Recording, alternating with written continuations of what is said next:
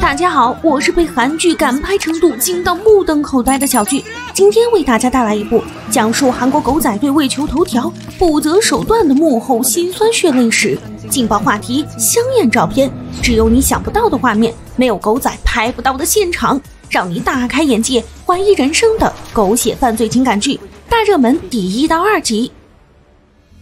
车水马龙、灯红酒绿的韩国首都首尔，每天都有各种光怪陆离的事件发生，而纸醉金迷的娱乐圈更是鱼龙混杂，暗潮涌动。女主池秀贤就是捕捉这些事件的幕后操盘人。周日报道的美女主编，她和负责拍照的狗仔同事约好今晚一同乘坐1310次列车，目标就是疑似赌博的娱乐圈当红男明星。不料老倒霉蛋摄影师一出场，帅不过5秒就出了车祸，摔在路中央。池秀贤收到消息后简直无力吐槽，难不成今晚的偷拍计划就要泡汤了吗？另一边，因为城市里最近出现了流浪汉伤人事件，如同猎狗一般的警察在夜色下四处围捕，试图控制住这些社会不安定分子。男主韩硕洙就是这些慌忙逃窜的流浪汉之一，他身手矫健，疯狂跑酷，但是列车堵在面前，无计可施的他很快就会被警察逮住。池秀贤就在这时注意到了这个大名鼎鼎的流浪汉，他目光一沉，计上心头，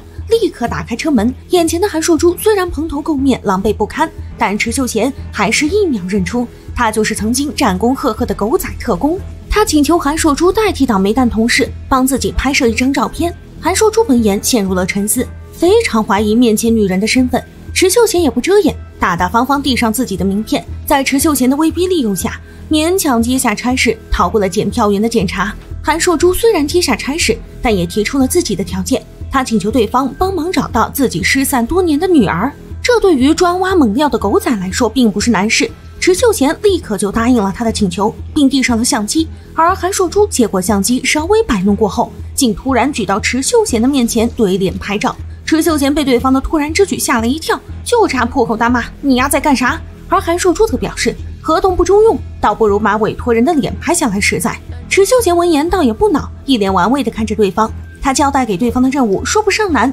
但也绝不简单。韩硕洙需要找到在火车上豪赌的流量明星，并拍下对方的赌博场景，最好拍下赌得连底裤都不剩的那种。韩硕洙接下任务立刻出发，但时间1分1秒的过去，他却没能找到合适的出击时间。池秀贤有点着急，来到餐车催促，而韩硕洙也不多言，保证第2天上交照片。池秀贤一脸懵逼，心道这人还真是人狠话不多。韩硕洙离开车厢后，直接打开车门，竟然在高速行驶的列车上飞檐走壁，倒挂金钟，化身蜘蛛人，把池秀贤震惊得目瞪口呆。但他毕竟不是科班出身的特工，一不小心就划伤了大腿，鲜血汩汩流出。而他闹出的动静也招来了明星的跟班。小跟班眉头一皱，发现事情并不简单，立刻追了上去。然而车厢内的流量明星毫无察觉，大型赌博现场被韩硕洙拍了个干干净净。小跟班一看大事不妙，立刻通知明星小心窗外有眼。但为时已晚，为了防止黑料被爆，眼下的当务之急就是抢到相机，毁灭证据。命令一下，小跟班立刻冲了上去，和韩硕洙在疾驰的车顶上扭打了起来。2个兢兢业业的打工人互不相让，一个为了保住饭碗，一个为了找到女儿，哪怕迎面驶来的火车差点掀开2人的天灵盖。不可开交、互相缠斗的局面，直到火车行驶到一座大桥时迎来了转机。到底是光脚的不怕穿鞋的，饭碗虽然重要，但毕竟比不上小命。小跟班没能拿出破釜沉舟的勇气，眼看着韩硕洙带着相机在自己眼前一跃而下，坠入到伸手不见五指的黑夜里。坐在车厢内的池秀贤一直关注着韩硕洙的一举一动，但也只能眼睁睁看着对方坠落河中。他担心自己临时找的备胎就这样殒命，更担心对方相机里还保存着自己的相片，把自己也拉下水。他立刻将韩硕洙落水的大概位置发给同事，请求搜寻救援。画面一转，濒死的韩硕洙脑海里开始过马灯，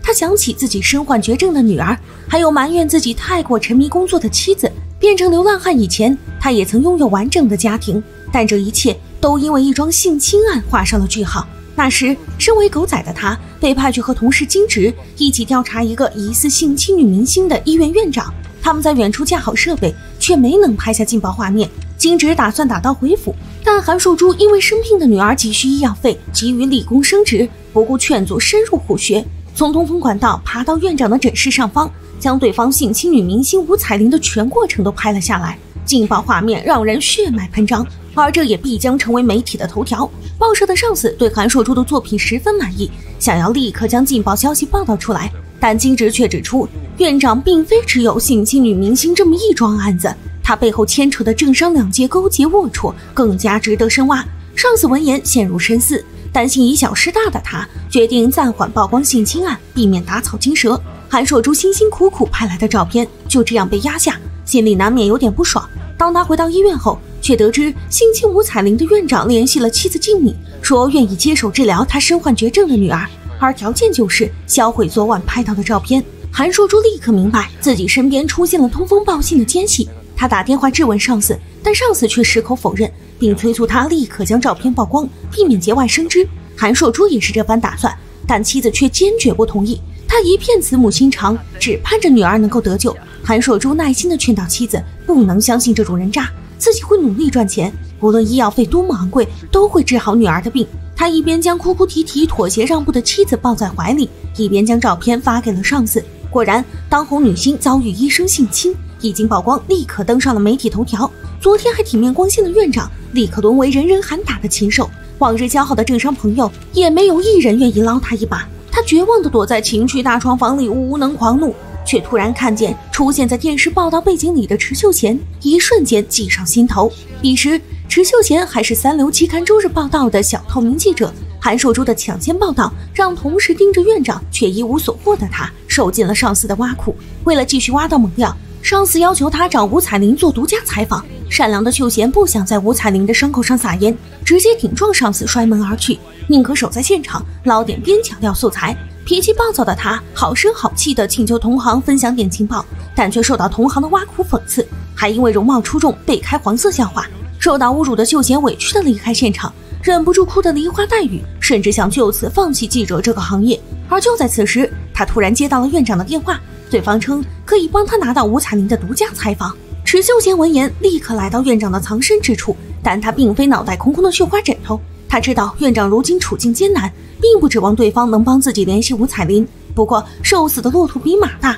从他嘴里撬出点线索也是好的。他掏出电击枪，满眼防备，十分谨慎地和对方谈着交易。院长提出请求，希望池秀贤能帮他给吴彩玲递个纸条，而他给出的条件就是帮池秀贤当上周日报道的主编，并为他提供10年的广告合同。秀贤明白这张纸条对吴彩玲来说一定是非常可怕的威胁，但想到自己一直以来受到的耻辱，还是同意了这个肮脏的交易。如今池秀贤已经成为了能够在公司呼风唤雨的大主编，而韩硕珠却成为了有前科的流浪汉。坠入河中身负重伤的他被几个路过的村民发现，至此大热门第1、2集就结束了。一场性侵案改写了2个人的命运，家庭美满的头牌天才韩硕珠妻离子散，饱受屈辱的美女记者池秀贤翻身上位，重新拿起相机的流浪汉能否重操旧业？池秀贤递给他的是行业的敲门砖，还是地狱的入场券？好了，今天的解说就到这里，希望大家多多点赞支持，